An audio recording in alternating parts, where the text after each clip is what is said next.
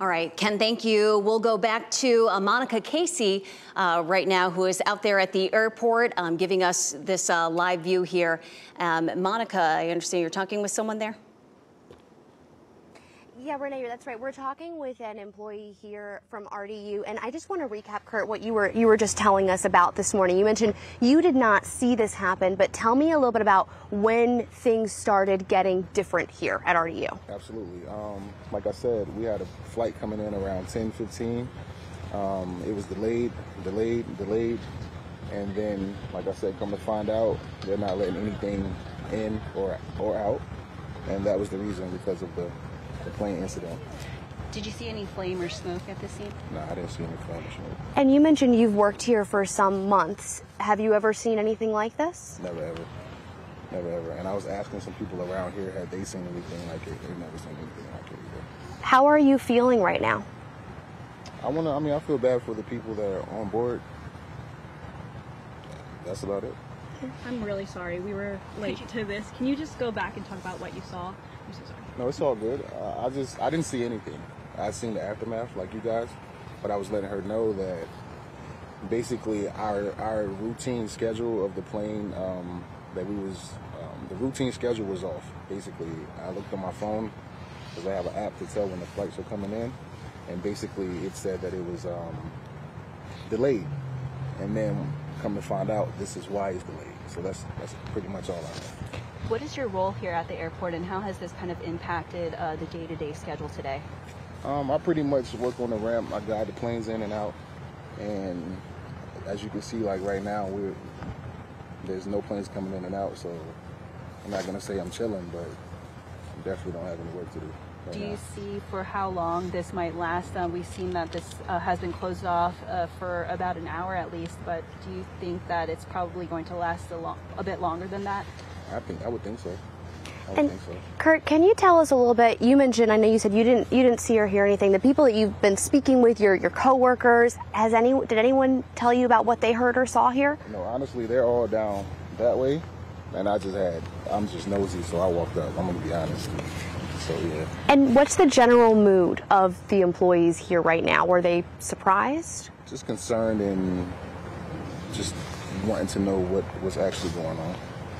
Are you able to give us what's going on inside Terminal 1 right now? Are people just, for those who were awaiting for flights, are things at a pause inside there? I don't know. I can only speak for the employers or the employees. I haven't been to where the passengers or the customers are. As far as the employees, have you guys been given any instruction as to what to do at this point, or did they say to just stand by until? Yeah, it's just delayed. We just know it's delayed. That's all. That's it. That's all. When does your shift run until? Are you leaving here soon? No, I'll be here until 5, I believe. Yeah. Well, Kurt, thank you so much for your time. We appreciate it. Glad you're doing well. No problem. Renee, Jeff, we're going to send it back to you all in the studio. You just heard that RDU employee telling us he didn't see or hear this happen. He came over here to see what was going on, and obviously a scary situation here. One last look over here at the plane over on the tarmac. You can see I mentioned about 5-10 minutes ago we were seeing some of the response here start to dissipate a bit. It is now an even smaller scene. There were 3 of those neon trucks out here. Those are all gone. The police presence has kind of gathered here together in a clump over here on the side of the plane. We're also seeing fewer people out walking over here on the runway right now. It's certainly sort of an eerie feeling. Also, Monica Casey live out there, Terminal 1, the secondary runway there. Thanks for that update. Eerie feeling hearing from that ramp worker saying, we're waiting for this plane, I'm assigned to this ramp, I'm waiting for it to come in, it's delayed, and then you find out why. Such an unusual thing to happen while you're on the job. Eerie for the people who are waiting to travel and for those folks who are there working the normal operations for RDU, and this is anything but normal to see this small plane crash there on the secondary runway. And if you're just joining us here on WRAL, we've been providing you live coverage on this small plane crash at RDU International that we're learning happened around 10:10 this morning.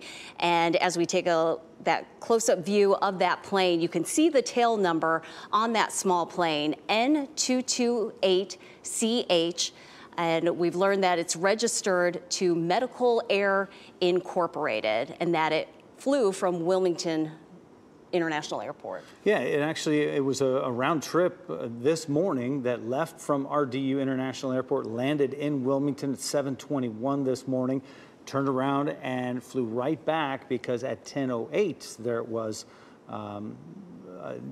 registered as landing in RDU, but this is the result of how it landed there. Certainly that crash landing, fixed wing, single engine plane with those injuries there to those 2 people on board. And as we mentioned, it's registered to Medical Air Incorporated, run by UNC Air Operations, hence that UNC logo that you see on there.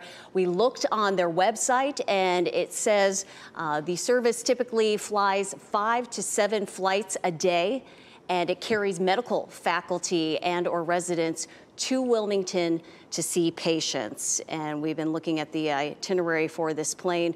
Started out at RDU, flew to Wilmington this morning, and then flew from Wilmington on the way to RDU, and at 10:10, that crashed there in the runway. It certainly makes it a little more intriguing to find out exactly who was on that plane, knowing that it has those local ties and that it is typically used on a day-to-day basis to get potentially doctors to go see patients in different areas. So, Michelle McConaughey live in the WRAL Live Center right now with another update for us. Michelle.